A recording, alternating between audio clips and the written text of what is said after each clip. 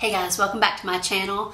If you are interested in hearing some answers to questions about things like easels and brushes and even jewelry, stick around. If you haven't subscribed yet, please do. Stay tuned for brush talk, easel talk, and some other random things. So the first question I had was about my table easel.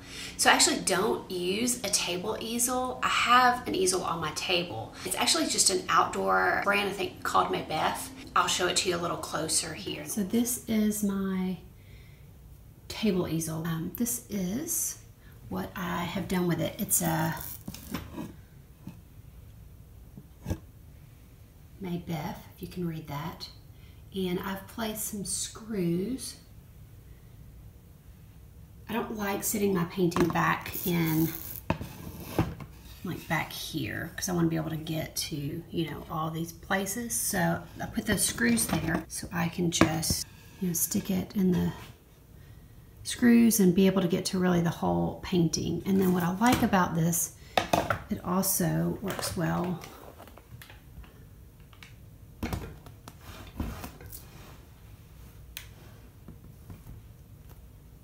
for larger paintings.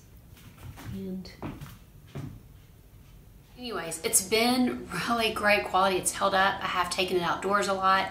Found that that was like just really cumbersome and pain in the rear to set up. I have a different travel easel, two different travel easels that I love, which I've done other videos. You can look back. I've done some videos on those. I would just say get what you can afford and get something good quality and think about how you want to work. Do you like to sit down? Do you like to stand? How big? How small? Think about those things and then just make it work. I did several adjustments on mine and they've worked great. I've actually just really loved it. My second question that came in was about brushes, and I feel like this is like a thing that needs its own video all by itself, but I'm going to tackle it here today. But I do feel like it's not going to be necessarily the quick answer that you want. So I was asked if I could recommend some affordable brushes for a beginner in oils. And so one of the things I have people say to me when they come into my studio is, whoa, you have a lot of brushes. I don't really feel like I actually have that many compared to most artists, but I do have a lot. Part of it is because you have to just experiment with brushes. You've got to figure out what you like. It is not just a, hey, here's some great brushes for oils. There's so many things to take into consideration. The surface that you're painting on. Are you a detail painter artist? Are you loose like I am? Do you want a little less control? Do you want a lot of control? Do you want something that smooths, that glides, that's a little rough, that really picks up the paint? Do you want it to be thin and perfect and little bitty lines? Those kinds of things. I paint very loose and I like there to be a little bit of lack of control, for a better way of saying. I'm totally fine with bristles being left in my painting, for there to be a scratchiness. I like loose painting, so I like sometimes for my surface or my brushes to just kind of mix it up and not exactly have full control, which probably doesn't make maybe a lot of sense.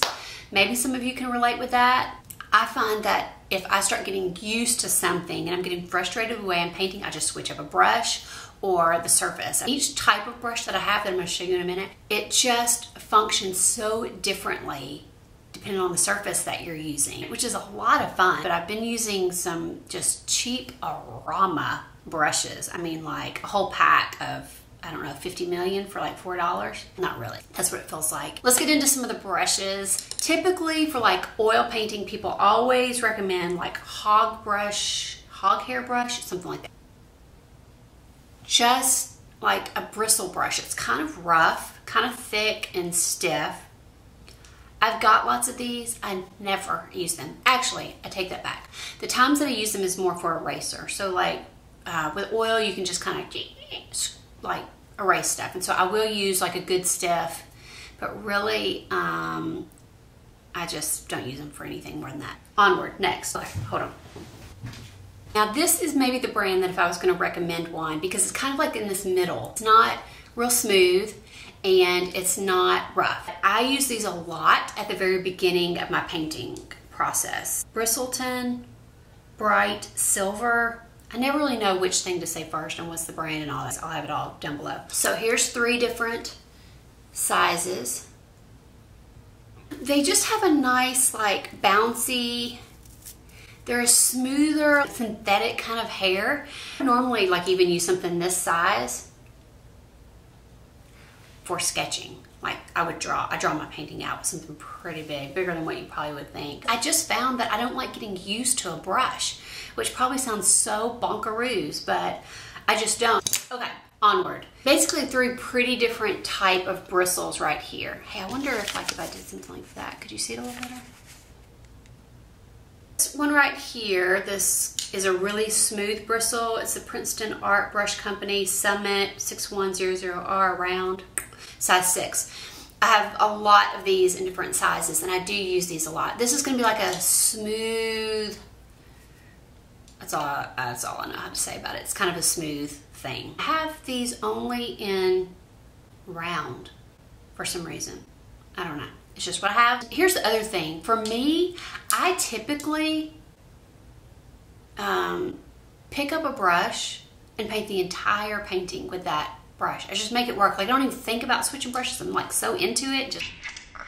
So that's that. Okay, I got off on a tangent there. All right, here's another smooth-ish. Actually, I would say probably pretty smooth. This is the, oh goodness gracious, can I read it? Double Thick Bright Winsor & Newton Eclipse. If you can tell, let's see if that will focus. If you really like bought this brand new, it would not be so like splayed out. I basically ruined these. I've ruined every one of them. They end up splayed instead of nice and tight and smooth. At first I was like, I paid a lot of good money for those, but I really like the splayness because it just gets, I don't know how to explain it. It just isn't as predictable. It just goes back in that camp of like, I like that. I don't really know what it's gonna do. Let me get on to the Cheap-A-Rama. I have like 3 different sets of these Cheap-A-Rama. Like I just bought some at the art store. I think I got 50 million brushes in one pack for like $4. Pretty good price. Anyways, they're just cheap. And they're very like hog-like bristly. Like scratchy, what I would consider like they're not nice and soft and all together. They're very splayed. Look, here's one that you can see. Like, look how splayed. Is that a word? Splayed? Do you know what I'm talking about? Like, instead of like this. Okay, that's what they are.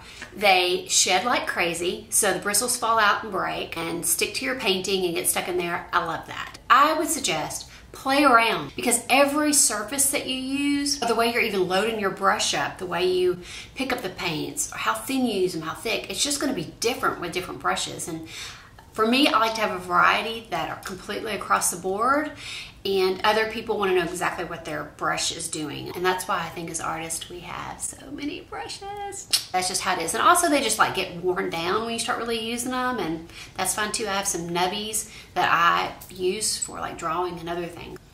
That's my brush thoughts. The last question that I had was, where did you get your earrings? Thought that was a really nice question. Oh no, it's all tangled up in this crazy hair of mine. I got them from a store here in Nashville called Scarlet Begonia. They have the best jewelry and clothes. Not sponsored. I really love their stuff. If you're ever in Nashville, go check them out. Those are my answers for your questions. And don't forget to subscribe. If you like the video, give it a thumbs up. If you don't like it, give it a thumbs down. And I'll see you guys next time. Bye.